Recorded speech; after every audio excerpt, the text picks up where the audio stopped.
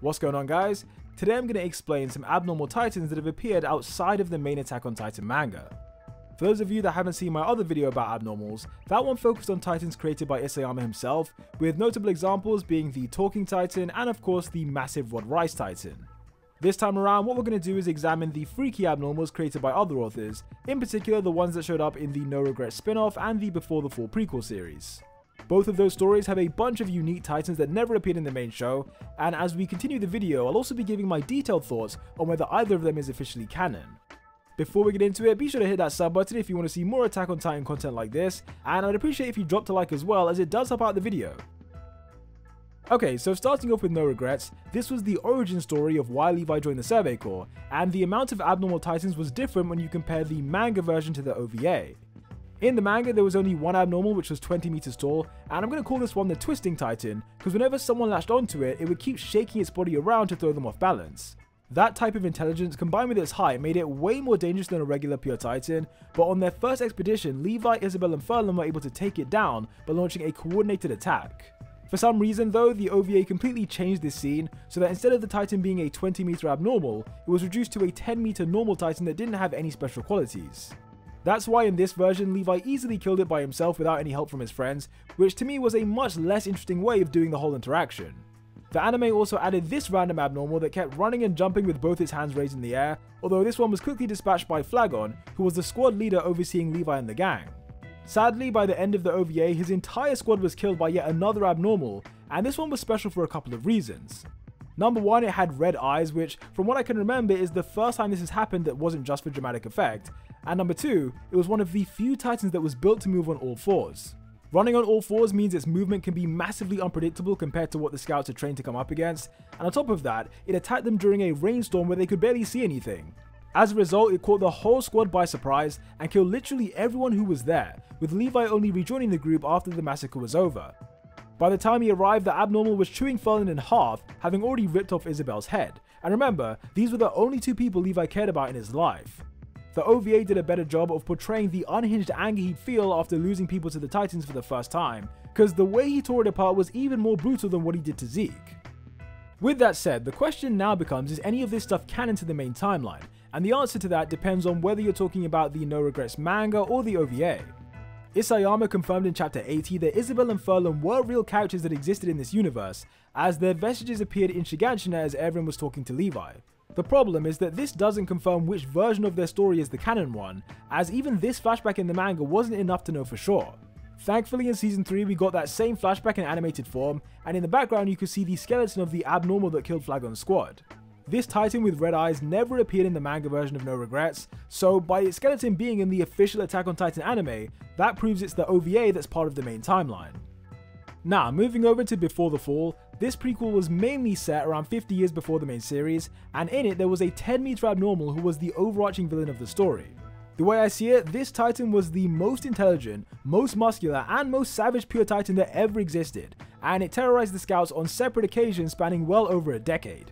It became so infamous that the Survey Corps gave it the nickname Ogre, which is appropriate considering ogres are usually just ugly giants that eat people, with a few exceptions. Starting at the very beginning of this prequel, many of the scouts had gone for an expedition outside the walls when Ogre suddenly appeared, but the thing that really stands out is that he ripped someone's head off and threw it back over Walmaria. The act of throwing human body parts over the walls is not something a normal titan would ever think about doing, but like I said, Ogre was just twisted in the head and often did things to cause extra pain for no reason. The head then landed in Shiganshina and splattered on the ground, and this was all witnessed by the soldier's pregnant wife.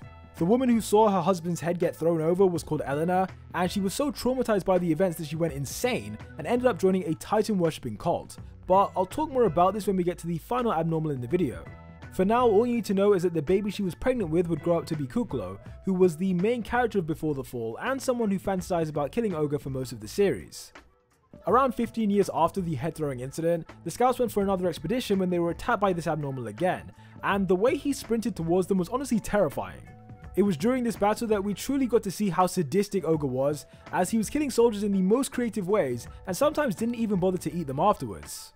On one occasion, he kicked a guy like a football and sent him flying into the atmosphere, and a couple other times he flattened soldiers for fun by stepping directly on top of them. He also killed people by mushing them together and squeezing with his bare hands, and his intelligence meant that he would often pick and choose who he wanted to kill rather than simply following his Titan instinct. This was demonstrated when he ran past Kuklo, who he should have sensed first, and instead tried to eat someone who was hanging off the side of Wolmaria. As you'll notice, this scene happened at night, which is a time when 99% of Titans stop functioning, so the fact that he was full of energy and able to run and jump in the darkness is another example of his abnormal characteristics. The issue with this prequel is that it wasn't just Ogre who could move in the dark, but in fact it seemed like a lot, if not all Titans in Before the Fall had this ability. There was never an explanation as to why this was the case, but on at least 2 separate occasions Titans were seen moving in complete darkness before the sun was out, making them abnormals by definition. Naturally, some of them were more interesting than others, like this Titan who appeared in chapter 12 that was literally picking up other Titans and throwing them at the main characters. The idea of a Titan launching another Titan is something that we saw Reiner do in season 2, but for a pure Titan to do it, it shows a level of intelligence that you don't see every day. Other interesting abnormals include the bearded Titan, whose standout feature is his amazing facial hair, and the stealthy Titan, which quietly crawled on all fours to catch the scouts by surprise.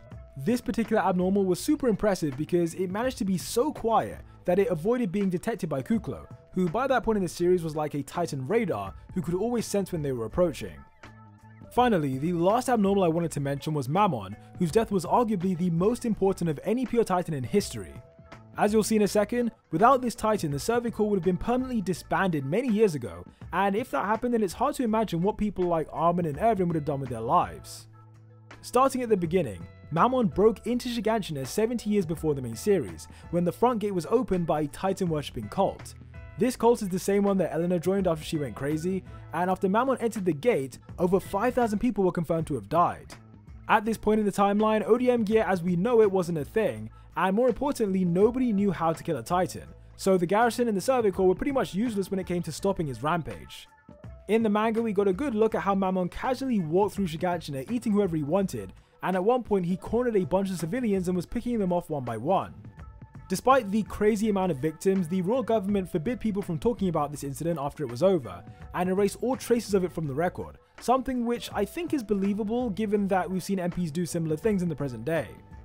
Anyhow, the first person Mammon ate during his rampage was the pregnant Eleanor, but somehow her baby managed to survive and was born once the Titan vomited them out, hence why Kuklo was often referred to as the Titan's son. Other people eaten include Karina, who was the assistant to Angel Aaltonen, aka the guy who would invent the ODM gear that we know today. It was due to his rage about Karina's death that Angel single-handedly lured Mammon outside of Shiganshina in a failed attempt to kill the Titan, and being an abnormal, it completely ignored a crowd full of people while it was chasing after him. Months later, Angel accompanied the Survey Corps for an expedition to capture a Titan alive, but just as the sun was rising, Mammon managed to find them again, with only 18 out of 60 soldiers surviving the encounter. As I said, no one at this time knew how to kill a Titan or that Titans even had a weakness, so the surviving members could only retreat back to Wolmaria, as Mammon followed them close behind. It was at this moment that a soldier called Sorum put an explosive in his own mouth, and then he purposefully allowed himself to get captured by the abnormal. As the Titan squeezed him half to death, he slashed it in the eye, which caused Mammon to let him go, and Sorum quickly stabbed into the nape so that he wouldn't fall to the ground. He had no clue that the nape was Mammon's weak spot, but he bit down on the explosive anyway, killing both human and Titan in the process. This was the first time in history that a person from Paradise Island had killed a Titan, and thanks to Sorum, the scouts realized that Titans do actually have a weakness. Sadly though, because Mammon's body evaporated like all dead Titans do, there was no evidence that the scouts defeated him, meaning the royal government publicly reported that the mission had failed. As a result of the failure to capture a Titan, the conservative politicians gave the order to seal the gate in Shiganshina permanently so that it could never be opened again, and also the Survey Corps were meant to be dissolved. Had this gone ahead, then the timeline would have been seriously messed up, as you can imagine, but thanks to the knowledge they gained from defeating Mammon, the scouts went on one last unauthorized expedition to kill another Titan. The success of that following expedition is the only reason why the politicians decided not to close the gates for good, meaning without Sorum's sacrifice and the knowledge gained from it, the Survey Corps would have stopped being a thing around 70 years ago. Last word to say about Mammon is that he was 10 meters tall, and his name is a biblical reference to the demon of greed, which makes sense considering just how many people he ate in Shiganshina. Now, regarding the topic of whether this is canon, personally I think the prequel expanded on the lore of Attack on Titan very well, and there is some evidence connecting it to the main series. For a start, the Iceberg Stone was first introduced in Before the Fall, and Isayama later made this a plot point in Attack on Titan. So, that shows on some level that he acknowledges the series But in my head, there are two things that potentially stop it from being fully canon. The first thing is the unnatural amount of Titans that were able to function without sunlight, despite Isayama establishing that this shouldn't be possible. Hanji's experiments in season 1 showed that pure Titans will eventually run out of energy without exposure to the sun, and the only exception to this rule were the abnormals created by Zeke and his royal blood. Those Titans were able to use moonlight to function, but clearly in this prequel Zeke couldn't have made Ogre and the rest of them, as this was decades before he was even born. The question then becomes, did someone else of royal blood make these abnormals? And while I think it's unlikely, there is one theory I have that might explain it. We know that when Karl Fritz erected the walls on Paradis, he erased the people's memories, making them believe that the walls were there to protect them from the Titans. Years later, that statement would become true, as Marley kept on sending pure Titans to the island, but in the very beginning, there wouldn't have been any Titans outside the walls at all. I say that because when the Eldians first moved to the island, Marley was having a civil war at the time, and I'm not sure sending Titans to Paradis was a priority, so at least for a while, the island was completely safe. In this time of peace, it's theoretically possible that the founder himself made some pure Titans, just to make his story more legit to the garrison soldiers who'd be standing on top of the walls. If those soldiers never saw Titans, then they might start to doubt if the story Karl Fritz had put in their mind was true. So by creating a few abnormals and sending them to the outside, then the fact Titans are real would never be disputed by anyone.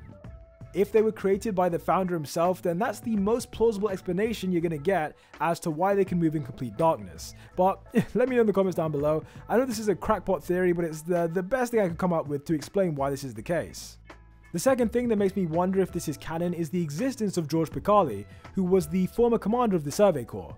George's very existence contradicts the main series, because in Bystander, which is one of my favourite chapters, Keith Shardis stated that he was the first Survey Corps commander to be alive to see their successor. Until him, all previous commanders had died before their successor was named, so the fact that George was alive to see his son Carlo lead the scouts is a direct contradiction.